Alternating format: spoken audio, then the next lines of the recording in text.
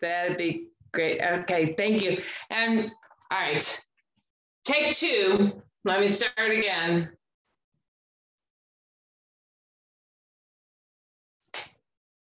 I wish I'd never seen it. I bought it because it was the perfect prop for a story I wanted to tell my grandson. The next time I babysat, I said, Trip, let me tell you a tale. Once upon a time, there was a man who found a lantern, a lot like this one. He noticed it had a smudge. He rubbed the lantern, and suddenly there was a puff of smoke and a genie appeared. The genie said, "You are my master. I grant you 3 wishes." Chip seemed to be enjoying the narrative, and the baby always loved my voices. I was about to continue the story when suddenly there was a puff of smoke and a real genie appeared. The genie said, "That is not how I sound. You insulted me. I shall punish you." I said, "I'm so sorry. I always use voices when I read to Trip. The baby loves my voices." The genie thought a moment, then picked up 2 books and handed them to me, saying, "Demonstrate your voices. If I like them, I will go back into my lantern and forget this whole dreadful incident. But if I do not like your voices, I shall banish you to the lantern for 1,000 years."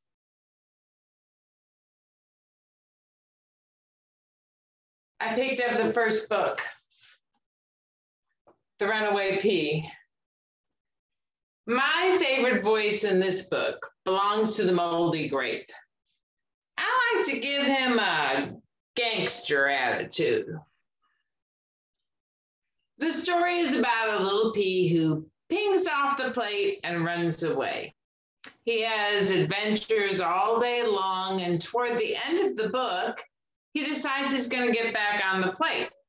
But the grape tells him, "You won't, 'cause you've been on the floor.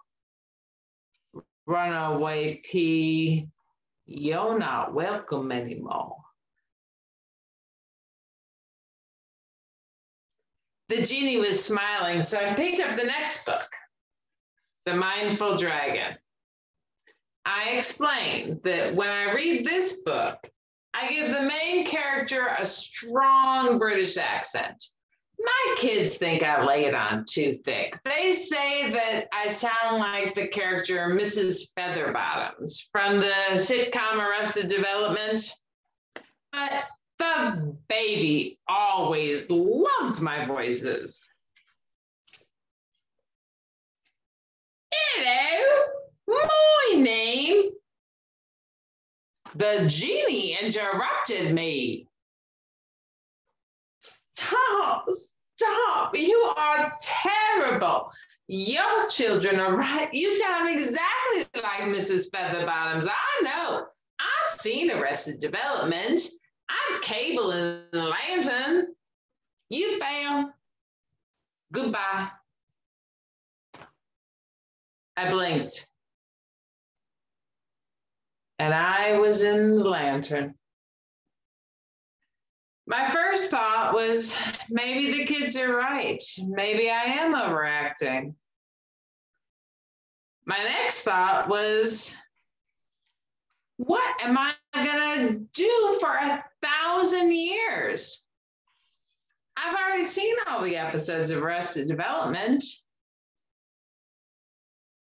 I looked around and saw a desk with notebooks and pencils. I've always wanted to write a book, but I never had the time. Silver lining. I picked up a notebook and pencil and started writing a story about how a mean genie locked me in a lantern for 1,000 years. When I finished, I stretched, and then I saw it. Like Dorothy's red slippers, it had been there all along. A panic button. I pushed it. There was a puff of smoke, and I found myself standing in Trip's room next to the genie. The notebook was still in my hand. I opened it and closed it on the genie as I screamed, "The baby loves my voices!" The genie shrank and melted to the pages. I put the book on the top of the bookshelf at the bottom of the stack. And that is where it sits today. My story might sound unbelievable, but if you think this is just another tall tale, read the book. I dare you. But you might want to practice your voices first.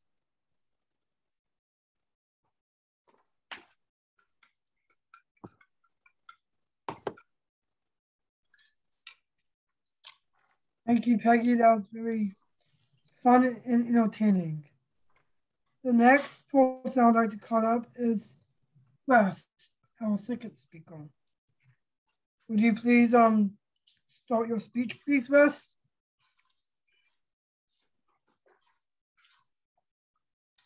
Go ahead, Olivia. Before Wes starts his speech, we did not go over the roles. If we could just do that real quickly, just to make sure that our guests know the roles for this evening. And I will start off with I have the role tonight of the grammarian, and I also will go over the word of the day. And I put the word of the day in the chat, and it is sumptuous. It's an adjective that means splendid and expensive looking, sumptuous. I am also responsible this evening for the grammarian's report. And I will be listening for misuse of the English language during our spoken speeches, table topics, and evaluations. If you could, Carrie and Wes, give us your roles for this evening, please. I'm sorry, Carrie and Maurice. Okay, I'll do first. My role is a counter tonight. I'm going to check how many times you use filler words such as, like,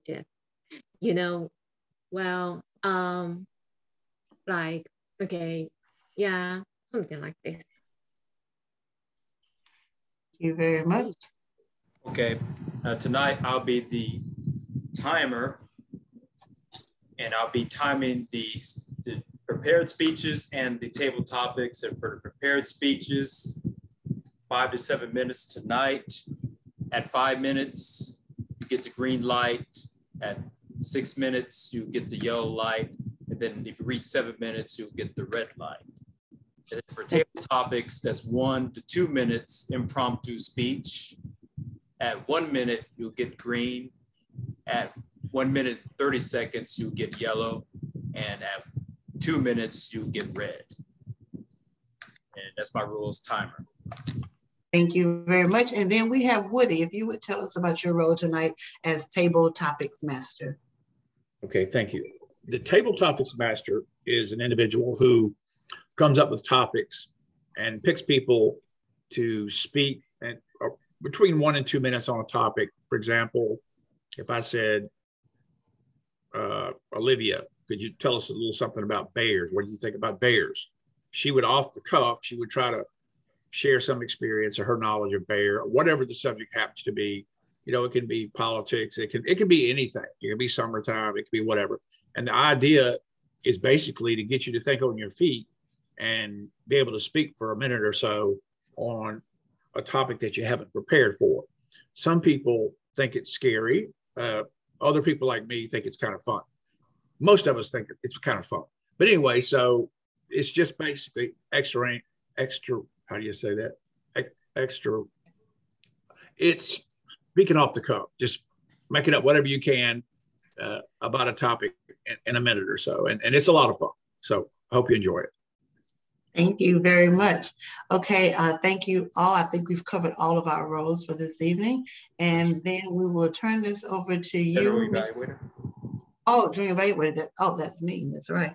My position as general evaluator right now, write that down right now, is to discuss the flow of the meeting. I'll talk about what time we started, how things went. I will give a quick synopsis or overview of my opinion of the speeches, the table topics, prepared speeches, pocket speeches, what have you. And then I will also call on the other members that had roles this evening so they can give their reports. So I'll be talking to the grammarian, which is myself, the timer, the speech evaluator, and the all counter. So that will happen during the evaluation portion of the meeting. I think I've covered them all. Thank you very much. And Wes, your hand's raised? Yeah. I'll be evaluating Peggy, but is somebody going to be evaluating me? Mr. Josh is going to do your evaluation. Ah, okay. He got you covered. He has your form. Thank you very much for submitting it. Okay, Wes, pardon the interruption, and you can take it away.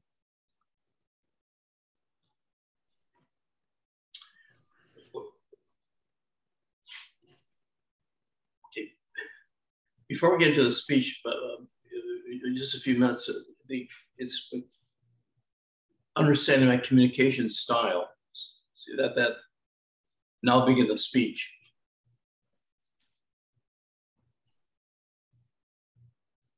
Mr. Toastmaster, fellow Toastmasters, honored guests.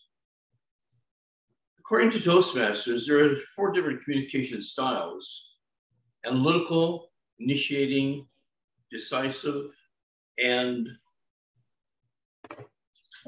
supportive. Now, as a Toastmaster, you might have a preferred communication style. But as a coach, I've used a number of communication styles, depending on the situation. If, for example, I'm giving a humorous speech, I may use the initiative, enthusiastic type of style coupled with an analytical, logical approach. But for now, as we come close to the end of the Toastmasters year, my thoughts are a bit more pragmatic. I'm using more of a direct style, direct decisive style, coupled with a supportive style, with a group of very excellent club officers with an analytical approach. I'm very fortunate to be working with excellent club officers. Olivia has been our cheerleader. Maurice is very adept in putting together our social media and getting our credits to Base Camp and Leadership Central. And Kiari and Donovan are doing a very good job in their respective roles as treasurer and secretary. But our challenge is to work together to try to achieve distinguished club status by June 30th. Now that could be a bit of a tall order, because we still have a way to go, but it's not impossible. I've shared impossible situations before. I mean, I think I've mentioned this before. It's not impossible. I can give you 3 illustrations in which seemingly impossible situations were met with success at literally the last minute. I remember one time in math and in college, there was this one particular math class I had that there was one math concept that I was having a problem with. And I was at the final exam. I'm looking at this. It was at the final exam. And I looked at this problem, and all of a sudden, it was a Ramanujan moment. It came clear. I understood what needed to be done, what substitutions had to be made, and how to go about solving the problem. So I aced the exam and got a good grade in it.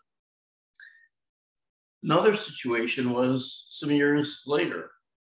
My family and I were visiting friends in Los Angeles. At that time, we lived in Detroit, Michigan. We were living we visited friends in Los Angeles. We had this beautiful little Cocker Spaniel mix, this precious little dog. So we put her in the backyard, and then we went off to an event together. We got home, she was gone.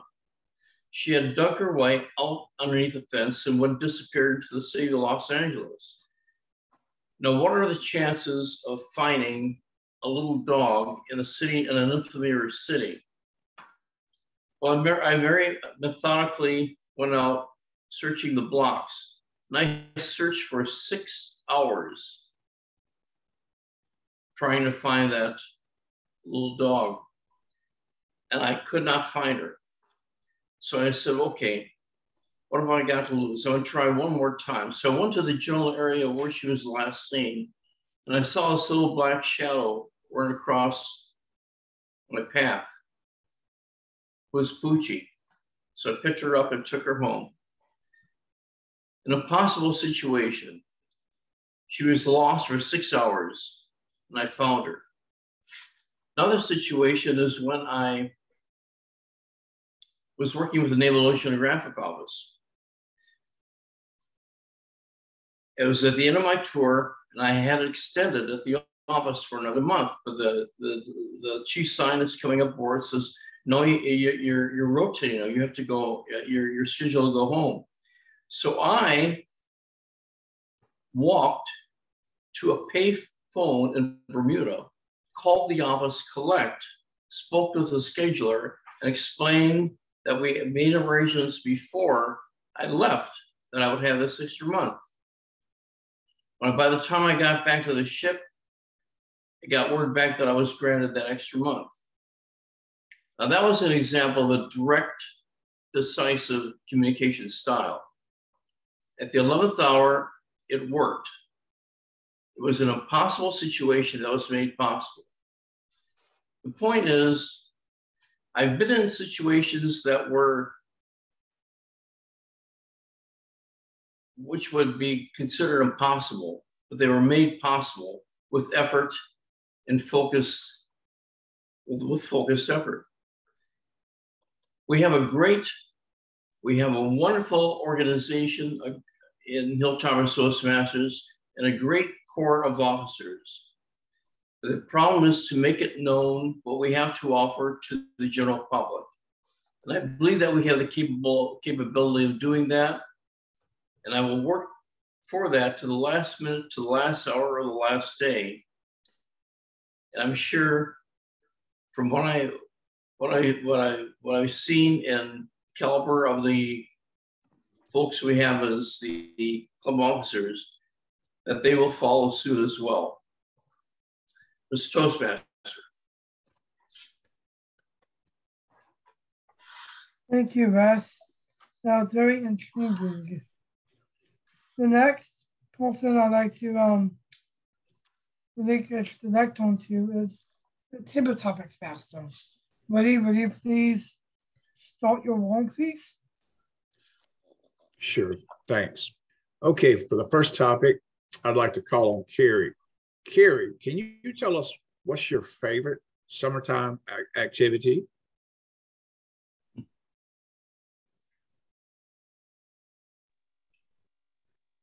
My favorite summer activity.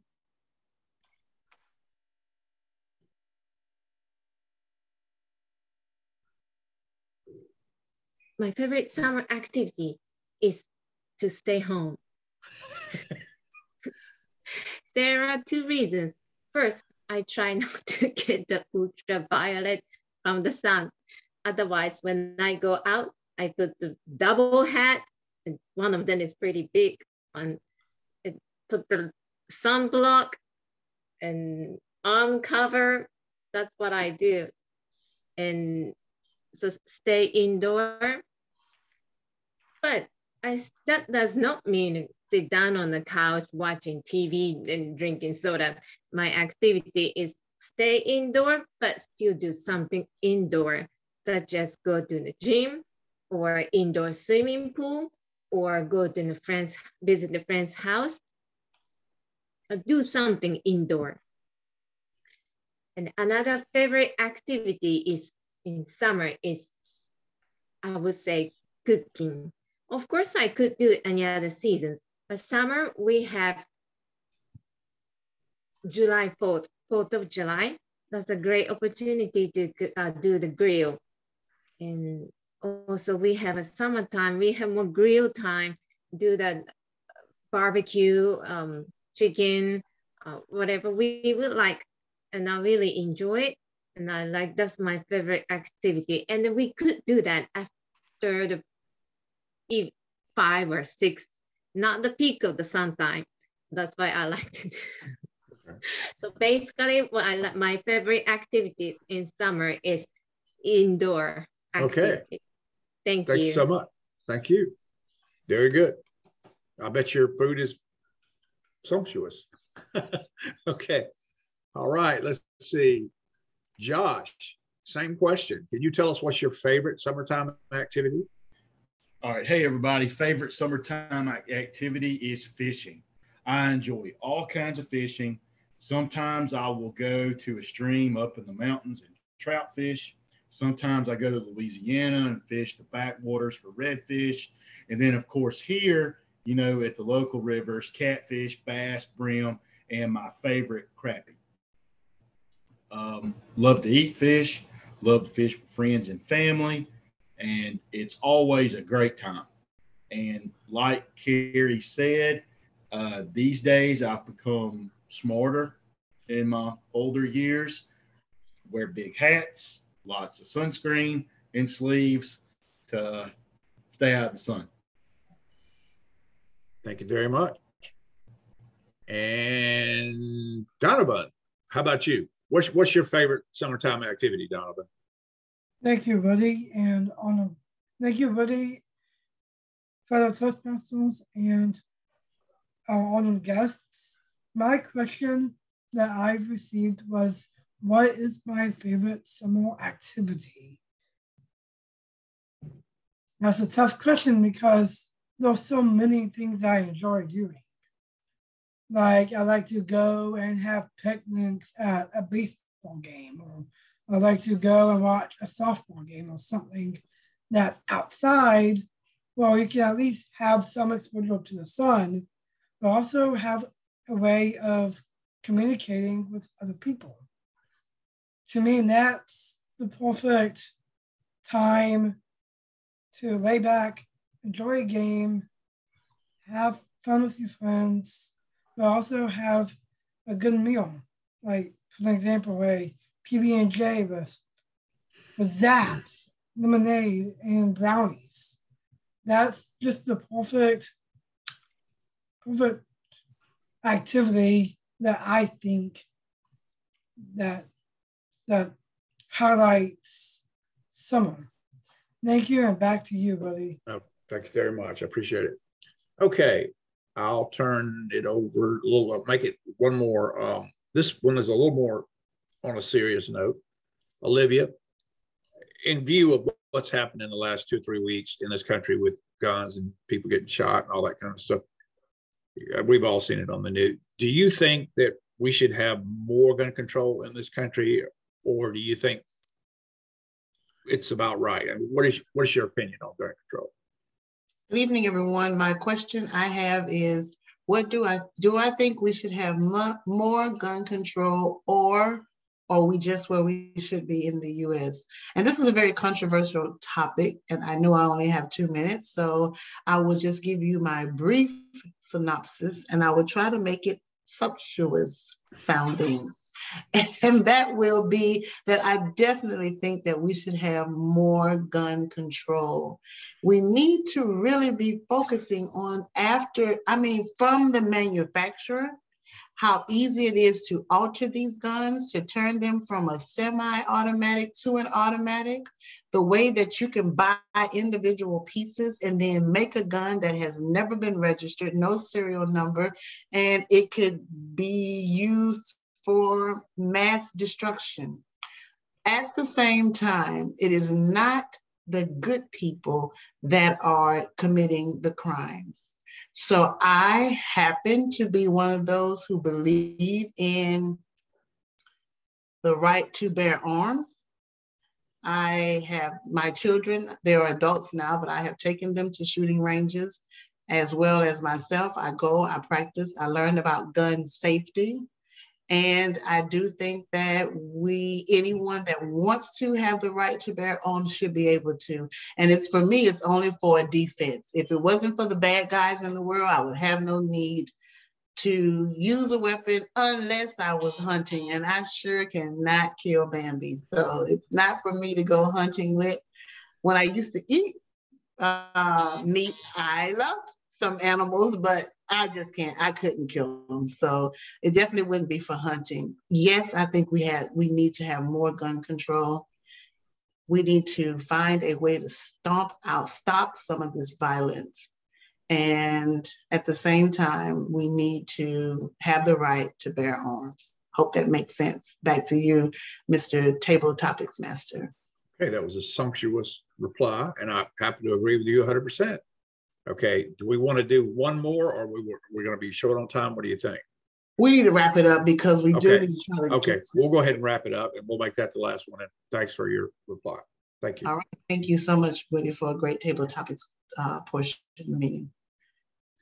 Back to you, Toastmaster Donovan. Thank you, guys. Those were all sumptuous speeches that was spoken of. The next one I'd like to call upon is the general evaluator. Right, actually. Yep. Yes. Yes. Olivia, would you please do your one, please? Yes, thank you. Good evening, everyone, again. And I have the lovely role tonight of being the general evaluator.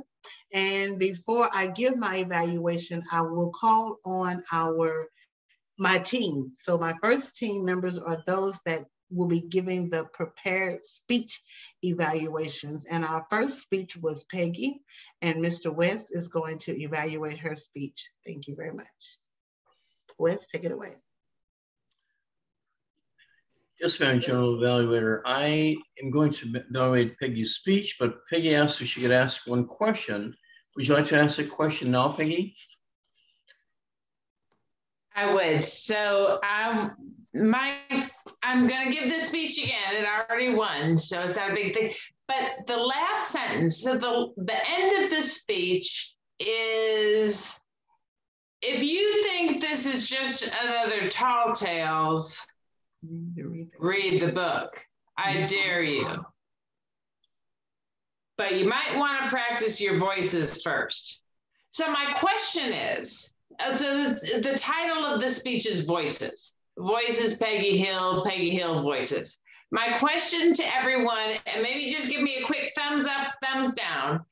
When I gave this speech live and in person, people started laughing and applauding before I finished the last line, which is, but you might want to practice your voices first.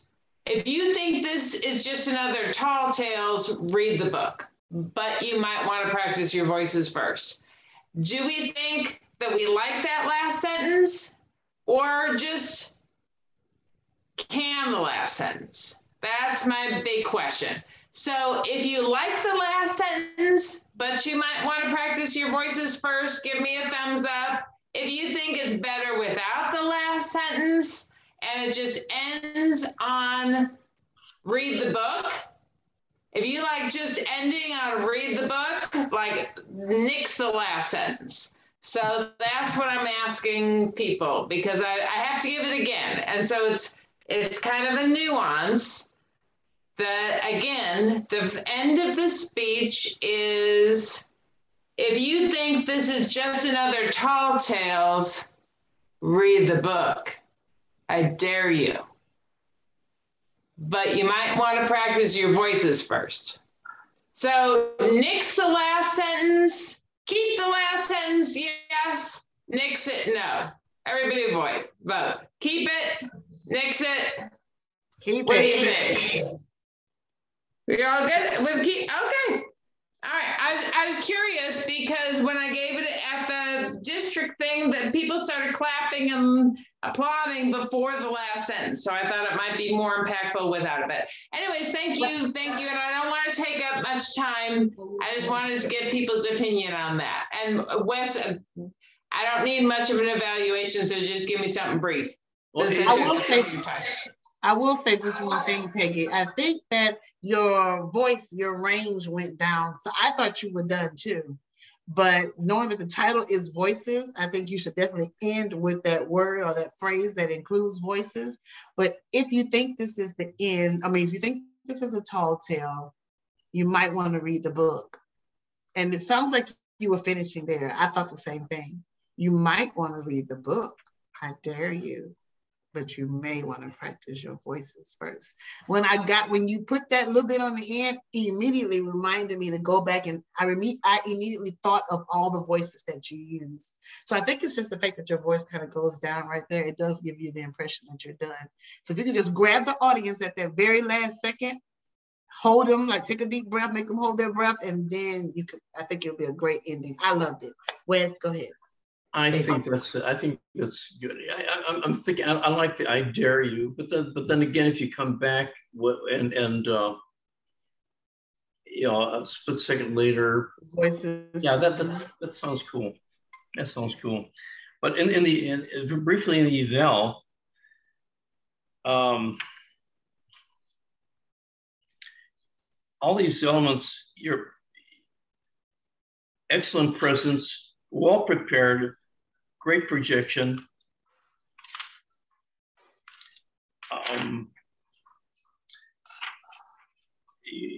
very high points on clarity, vocal variety, eye contact, gestures.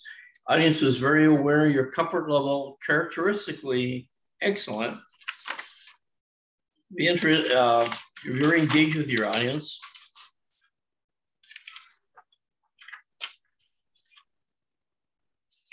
But what I'm going to point out is, in your first presentation several months ago, you gave us the hero's journey.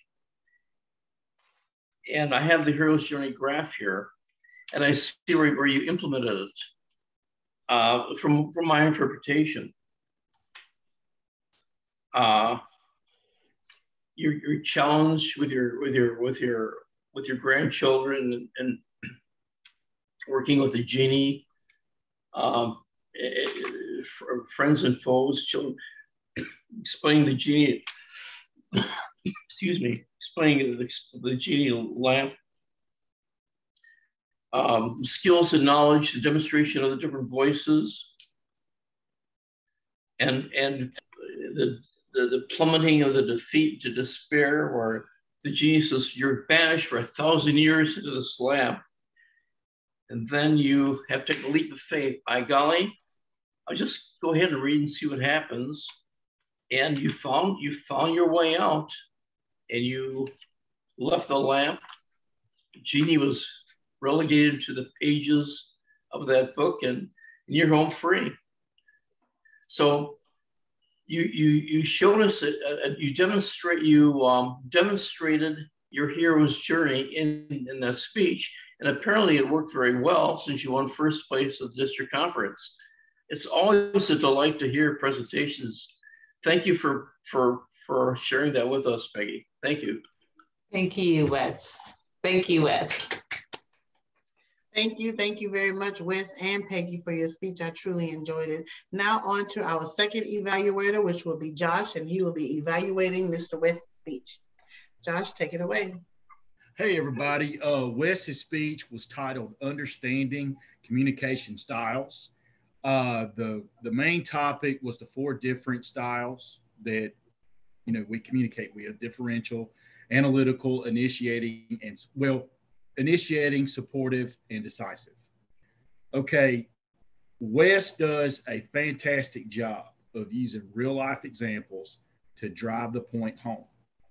That definitely keeps me engaged of something, something to hear and compare, to what I'm hearing. So I gave Wes excellent marks, clarity, eye contact, gestures. He massaged the acknowledgments of the club. Always great to hear. Great ambassador to Toastmasters, and just another great speech. I think I've heard Wes speak every time I've logged on, and does a great job. Back to you.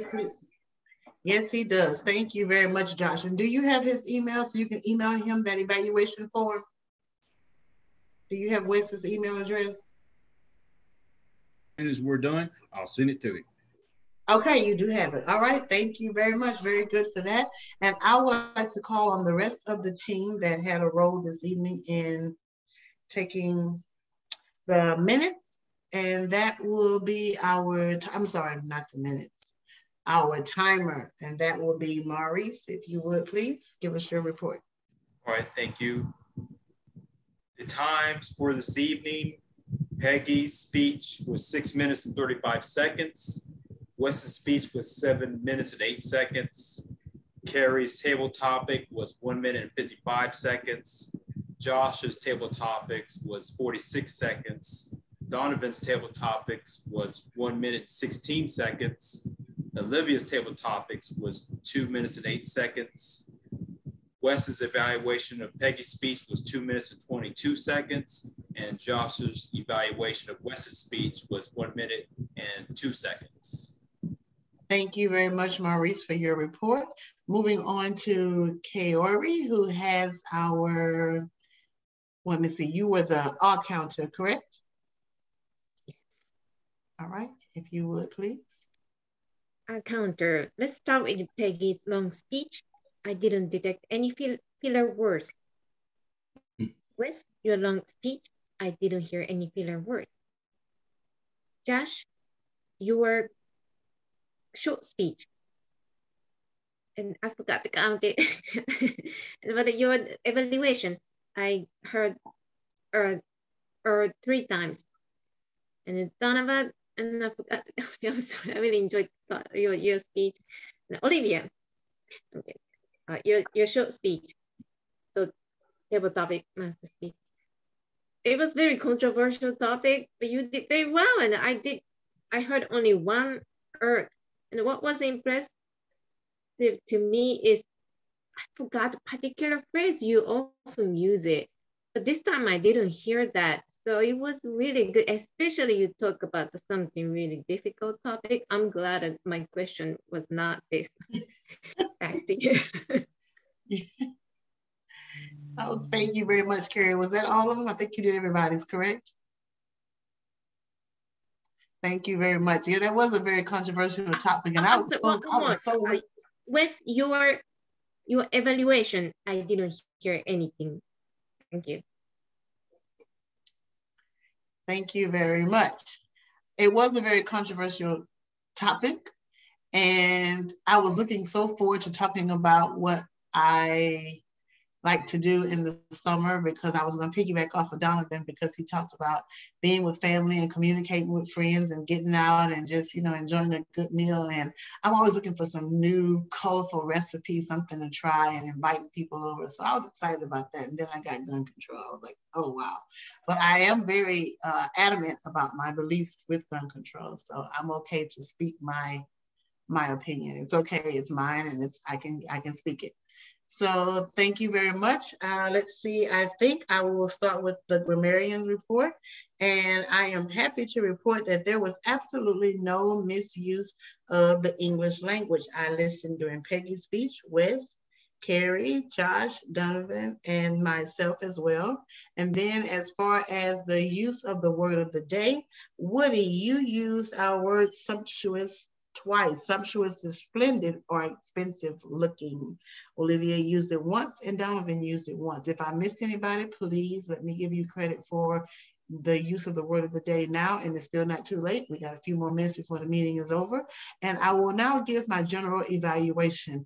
Everyone was here on time. Thank you very much for that. For the most part, we may have had one or two that was coming in just a few seconds late, but we did good. We took a 3-minute recess while we went over our roles for the evening and waited for our final few members to come in. So that wasn't too bad. 6:48 was our start time versus 6:45. So it's not perfect, but it wasn't bad at all. I really enjoyed, Peggy, your speech was awesome. And you are really good with those voices, very good for that. So I tell you, I use those crazy voices. Sometimes I'm Jamaican, sometimes I'm British, and all of those voices and my kids say, Mom, you're getting on my nerves. Well, whatever, just whatever comes up. Depends on how you act is how I react. So I love it. You did a great job with your voices. Where's your speech? I just don't know what else you could do to encourage us. I think you have done a good job. And one thing for sure, you are consistent and persistent. So we thank you for that. And it just warms my heart that to have someone like you as our club coach, because truly it is an honor to have you. And we know that you have Hilltopper Toastmasters at heart. And we thank you for that. Now, going on to our table topics, it is good, and especially with our guests that we have, for them to see the lighter side of table topics and then the more serious side of it. And the good thing about these type of topics, or any topic at all, is gives you that opportunity to, like you said, be able to speak on the dime, on the fly. And there's always an opportunity for us to maybe be talking to a boss, or maybe a client, or who knows, maybe you're speaking to someone that you would like to get into a business with or network with. And we have to have those communication skills. And if someone asks you a question about you, you really need to be able to take that 1 or 2 minutes and sell yourself, or either sell your response, whatever it may be. So very good for that, Woody. I think all is well on our front. We're so glad to have our guest on tonight. And that is about me. That is about it for our general evaluation. And I will turn this back over to you, Donovan, our Toastmaster for the evening. Thank you. This was a great meeting that we had, just piggybacking on what Olivia said. Now, I doubt that we would have time for education overview. If not, then I'll just go ahead and relinquish the next one back to the active president, Olivia Caldwell. Thank you very much for your role this evening, Donovan, as our Toastmaster. We do have a few minutes left, and I would just really like to take this time for us to go over our